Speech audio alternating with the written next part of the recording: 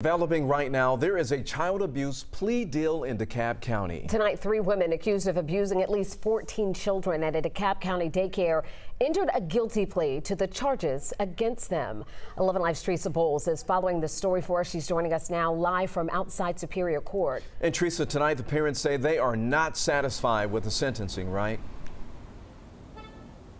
Not at all, Ron, particularly the sentencing for Alexis Swain, who is facing 29 counts of cruelty to children. An 8-month-old boy. He sustained a hematoma to his head and a concussion. And a 2-year-old girl. My daughter was slammed on the changing table. My daughter was slapped in the head.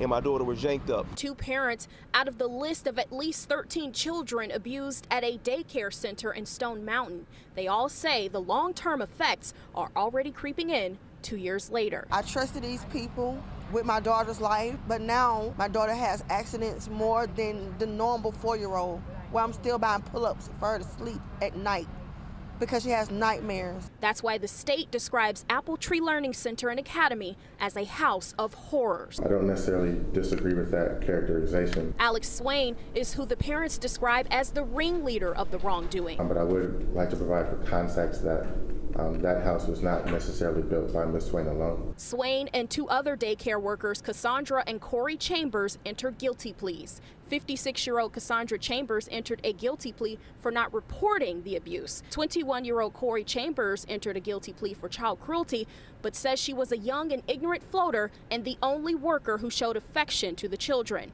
Sharetta Hull is also being charged with child cruelty, but her competency is being examined. Prosecutors say Swain hit, slammed, and rough-handled children. Her lawyers argued she was injured and overwhelmed with more kids than she could handle, all while going through her own struggles as the parent of an 8-year-old. If anybody did this to him, I would feel exactly how these parents do today, but that is not me. Swain's attorney asked for 12 years, 5 served.